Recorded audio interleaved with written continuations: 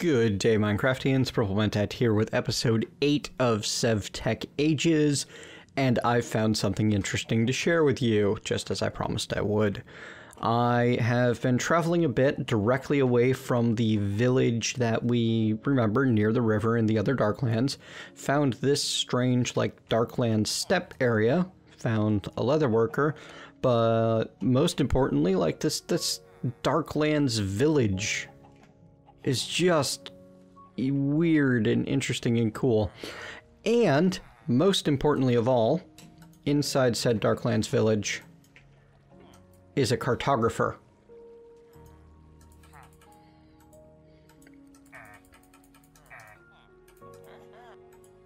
One empty antique atlas. Fantastic. Yay, lost but now found complete. We will commence mapping.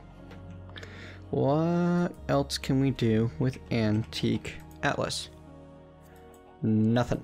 We can't craft with it or anything. The only thing we can do is open it up. As long as we have it on our hotbar, it looks like it will function. Oh, hey, it actually does quite a large area, and we can add markers. Oh, cool. This is actually great. Yeah, there we go. Darklands Village. Haha. That is neat. I like this. This is very cute. The other thing that we have of interest in this direct area is... Oh, I also did the farmland trade to just get that gone. Chickens, which we can carry around thanks to the carry on mod. Hold shift, right click without a shield in your hand. And you can carry every vanilla animal except for a cow. Or no, except for a full grown horse. You can also carry Totemic small and medium-sized animals. So this is how I'm going to be getting my chickens, my sheep, and my pigs, is making use of this oh my god, that Alice is adorable. Sorry, I got distracted. Making use of the cows. Excellent. There's cows relatively nearby too, because I'm pretty sure that over this hill and down a ways, I'll find my house. But I'll know for certain once I have the, once I get there once and I can mark it on the atlas, it'll be a lot easier for me to travel back and forth. Yeah, it's going to be a long run holding a chicken and a cow, so I'm not going to subject you to all of that on camera.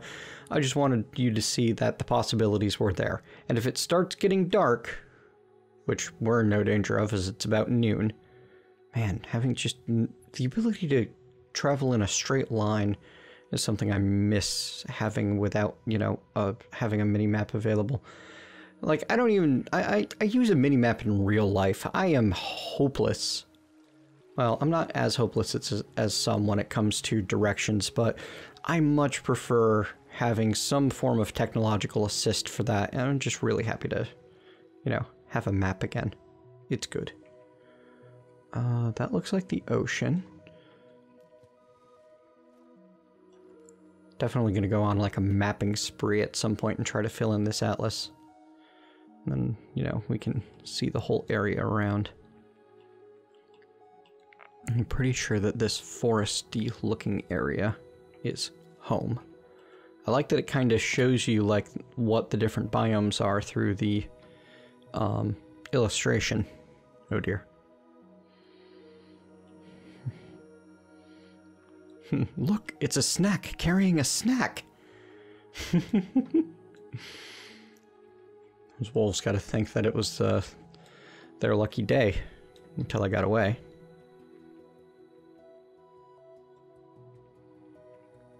That was quite the hill to climb. Horsies.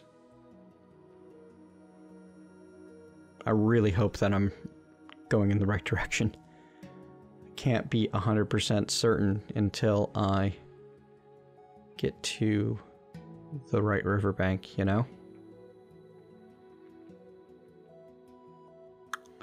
Uh-oh. Starting to feel a little bit lost, guys. That is a problem.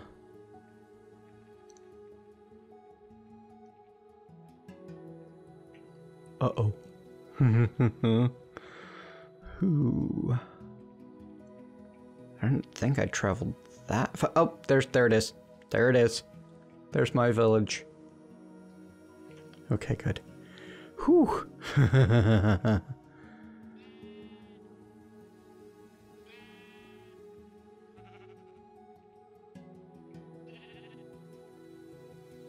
It's a long way to go for a chicken, huh?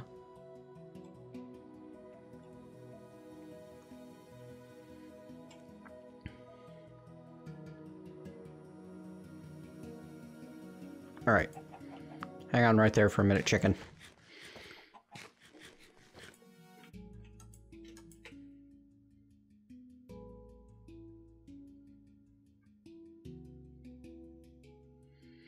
There, if we can see Darklands across the river. Yes, good. Darklands across the river.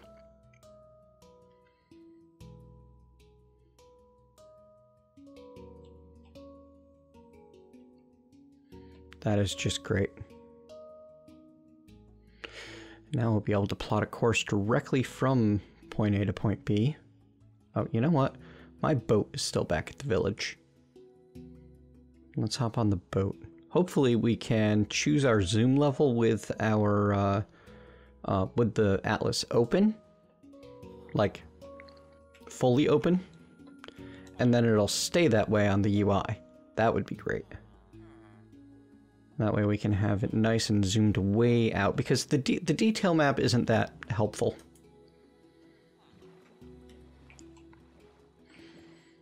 Because it's really just not all that detailed. I mean, look, this is forest, right? Ish? It's Darklands. It's really just kind of showing me, like, a very, very low detail view of the terrain in general.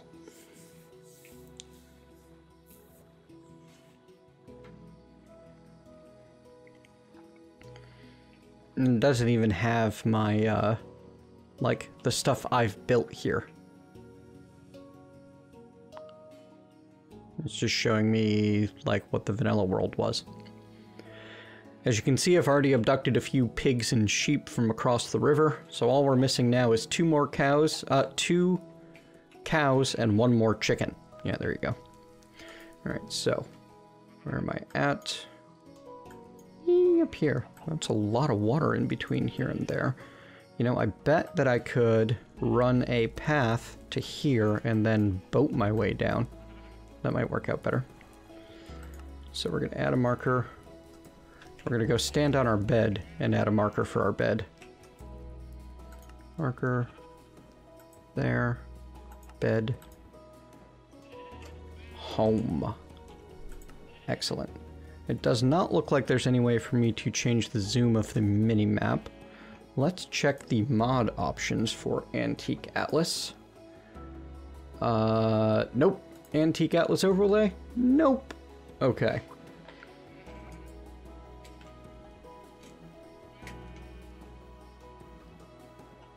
Nope, we just have to rely on being able to open the atlas every now and then and having a general idea of where something is compared to something else. Anyway, just wanted to share all that with you real quick while I had the chance.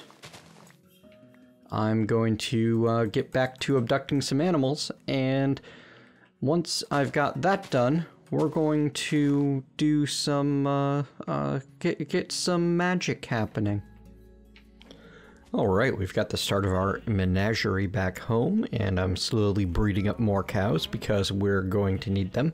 We've got 4 pigs, 4 sheep now. I think we're up to 4 chickens. I need to get something to clean out these feathers a bit easier, but don't worry, we're just about to get on top of that. deal with the fact that we can't get over this wall very easily. That won't be a problem for very much longer.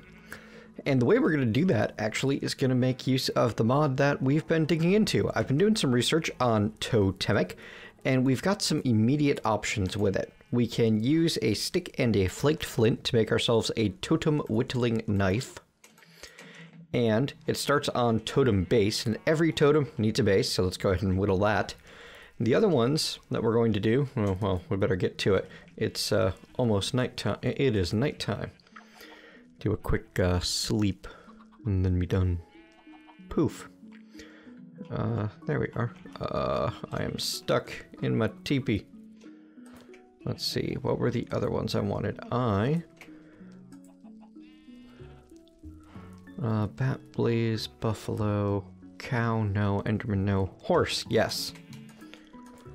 Horse. Bam.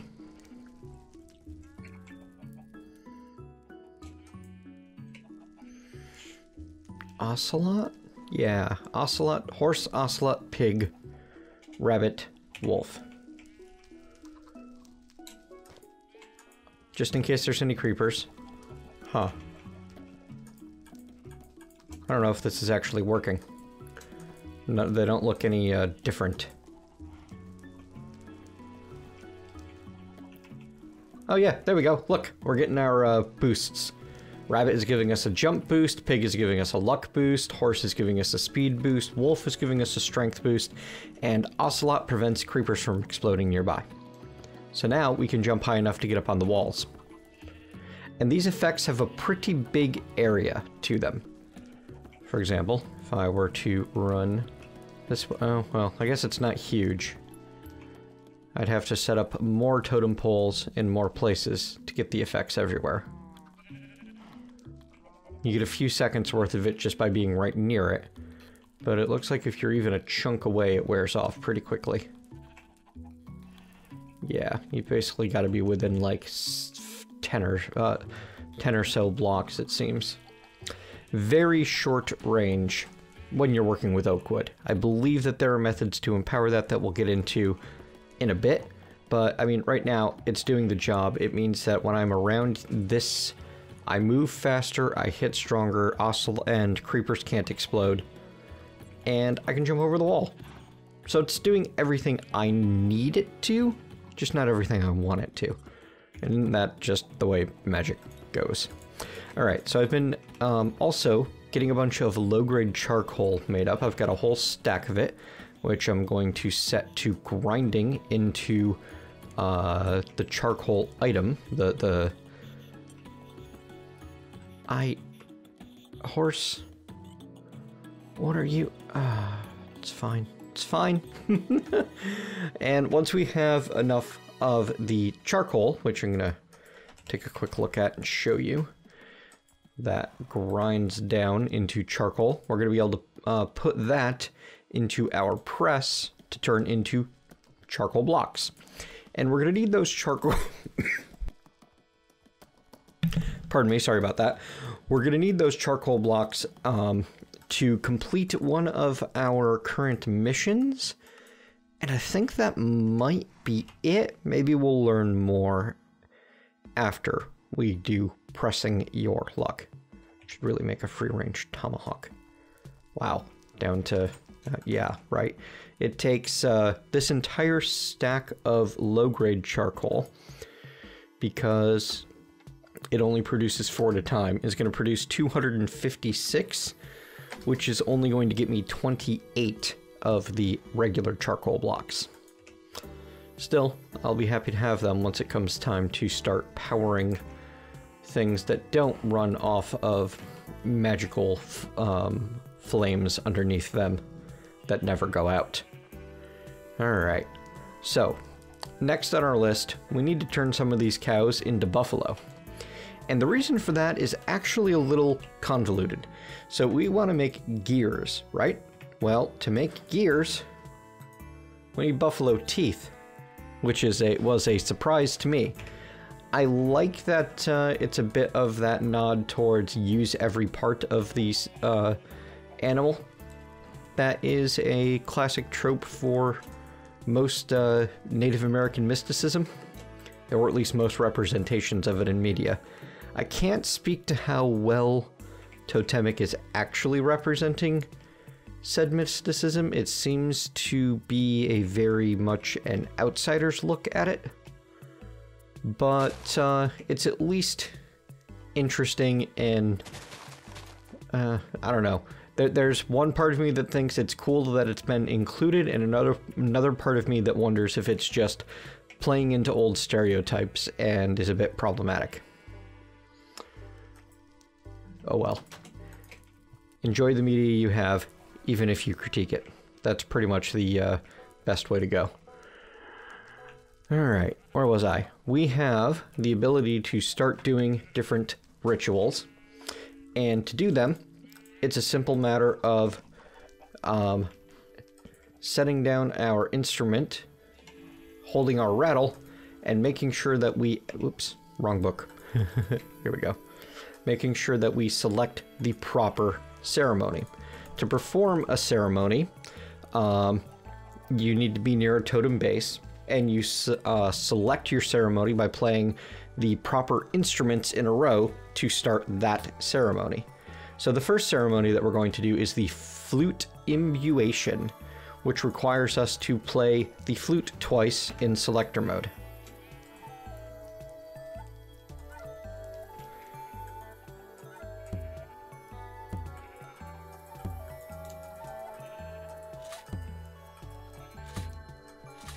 And then, as you can see, it's just a matter of making sure we fill up the bar.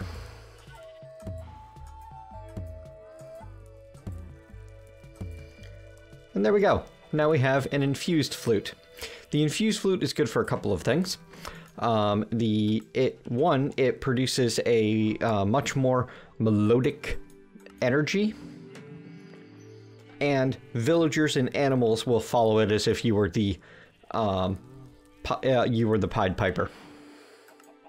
So we'll be able to empower our ceremonies a little bit easier now for the Mandan Buffalo Dance, which requires us to totemist drum and then wind chime. Well, we don't have wind chimes yet, do we? Let's take a look at what we're going to need for those. Ah, one bone, no problem.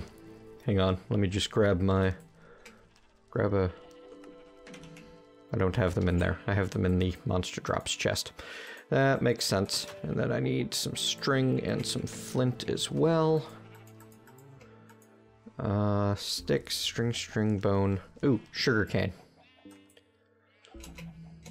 I really need to get real chests. This is too much for me, you know? Alright, sugarcane. And the flint. Sugarcane doesn't go in those.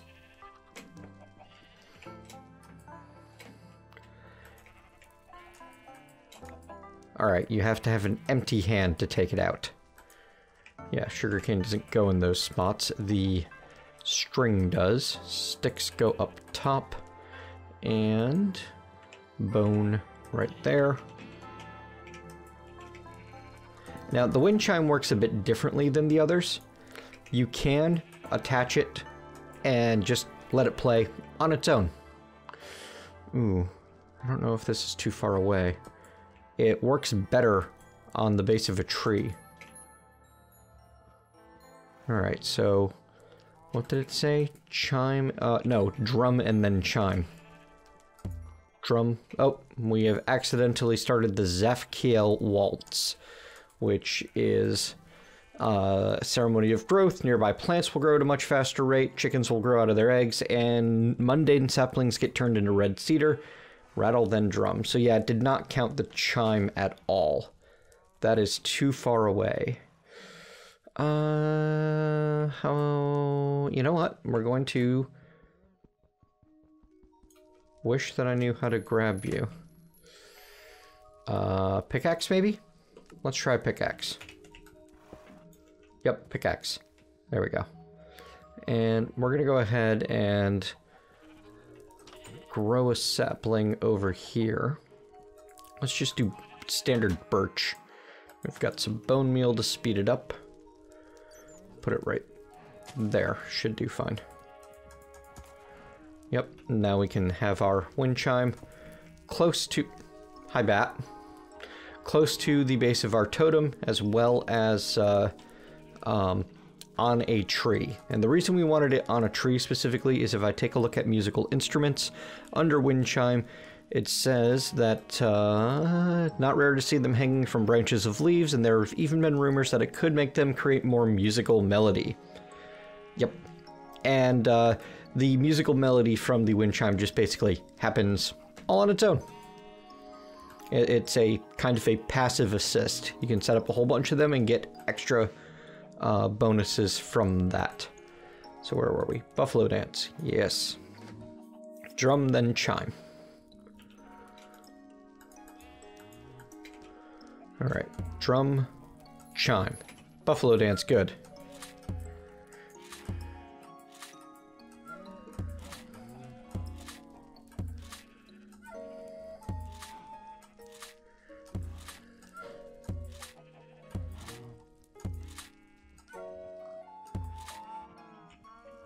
And look at that. Now we have 2 baby beefalo.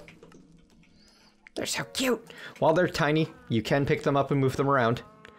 But once they're full grown, they will be far too large for that. And if we want to speed their growth, that is an option. I don't know exactly if they'll eat everything, but I do know they will eat wheat. We're going to try the various vanilla crops on them because they've got our best bet of functioning the way we want them to. Come here, beefalos. Oop. Nope, you don't care for beetroot or potato or carrot, but you do like that wheat. And this is supposed to function the same way as horses, where if you feed them, they can grow a bit faster.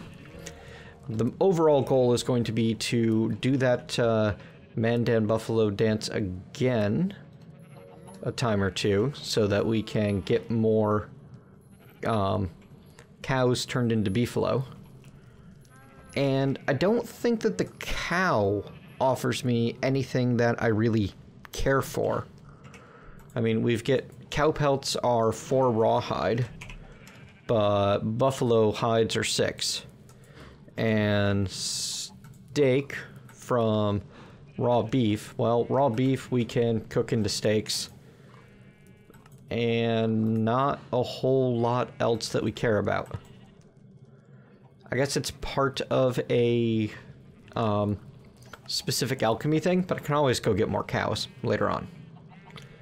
So yeah, that's going to be the plan for, well, probably at least a in-game day cycle. It's going to be just tend my cows and buffalo and get a couple more going so that we can start slaughtering some buffalo for the sake of their teeth, mostly, which is disturbing, I will admit. Back in a bit. Alright, so I have bred up buffaloes, raised 2 adults, bred them once, and unfortunately had a bug with the recording on where I slaughtered one of them. This unlocked the Ancient Animals advancement, and gave us access to the Spooky Boss Battle, which summon the boss Baycock via a totemic ceremony and defeat him to acquire his powerful bow and unlock range combat early. That sounds all kinds of up my alley, but unfortunately to perform the Chimes of Death to summon the spirit known as Baycock, we need the Eagle Bone Whistle. And the Eagle Bone Whistle requires us to perform the Eagle Dance, which requires parrots. So that means another adventure into the wild to find ourselves another animal, and I just don't think I have that in me. I'm going to leave that as an option that will just have to stay undone. We got 2 buffalo teeth from the 1 buffalo that we were able to slaughter so far, and we need at least 2 more before we can make our wooden gear. What we can do in the meantime, though, is we can go ahead and make our flame grilled goodness, because we have all of the components of the, oops, there it is, the flame grilled whopper. Shark teeth. We get lots of shark teeth. If you don't remember how, I can show you again some episode. Basically just go stand in the water over there. We need some charcoal dust. Actually, that's a great idea. Let me... Is it too late? It's not too late. Let me grab a couple of charcoal. And we're gonna grind the charcoal into dust first there, buddy. Can I grab that easily? Yes. There you go. Get that. You know what? That's silly. This is why we have a hand grinder, for things that I need done now. Boom.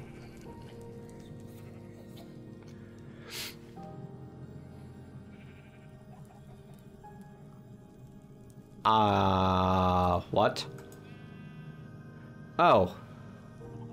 Never mind, ignore all of that. You need to have the millstone done before you can make the charcoal dust. And we need... we don't need the gear for the millstone. We probably need it for the hand crank, though. Yes, we do, and you need the hand crank to run the millstone. Oh well, oops. We can't use the charcoal pieces yet, though we can craft them. Well, that's a first. Had to happen eventually, though, I suppose. It was inevitable. Oversights happen. These guys need to breed up more. Alright, so I guess I'm kind of stuck in a bit of a waiting game at the moment. Right, I need to grab a charcoal block for the... There you go.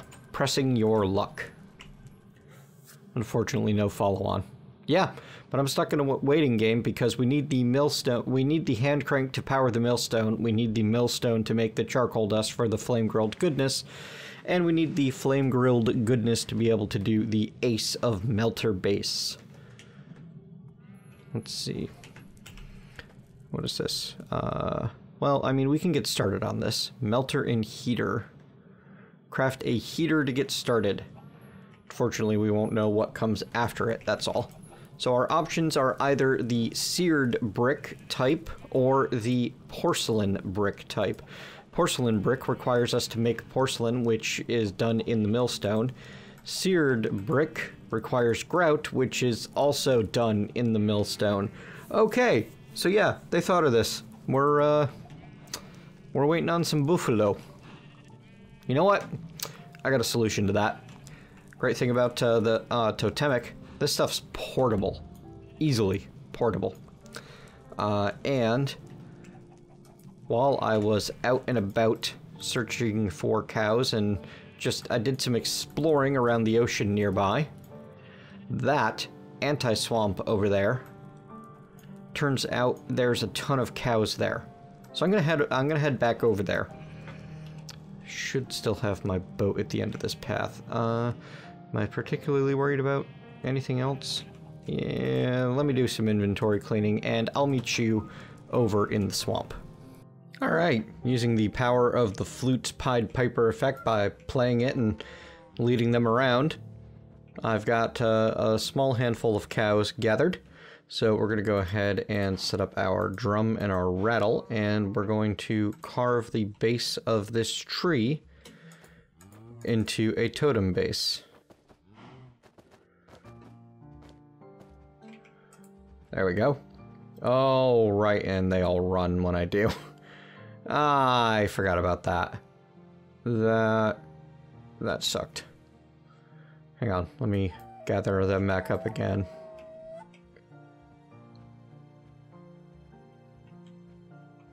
Basically works like holding a piece of wheat in your hand. Oh, hey, look, there's a whole herd of them over here. Yeah, it worked out in the long run anyway.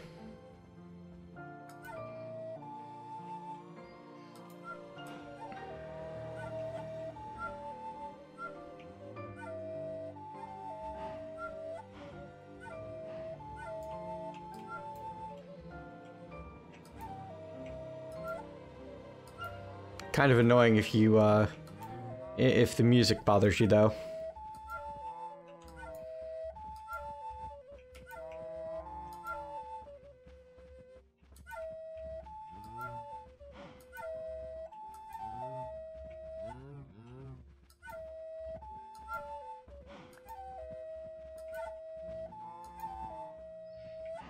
There's the tree. I'm hoping that by having a nice big herd of them around, it'll end up working out even better. Alright, so, quick consultation for the buffalo dance, drum, and wind chime. Right, I'm gonna have to place the wind chime, which is gonna panic the cows again.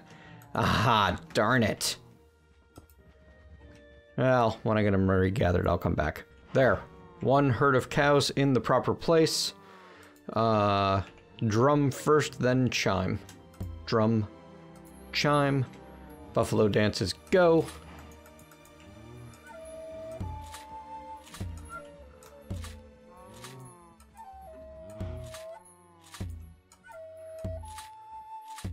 Let's see how many of them actually turn into buffaloes. Still just the 2. Alright, so this was largely a waste of time. We're just stuck waiting. And I probably can't get the best rewards by killing them immediately. Wow, they're fast little buggers, aren't they?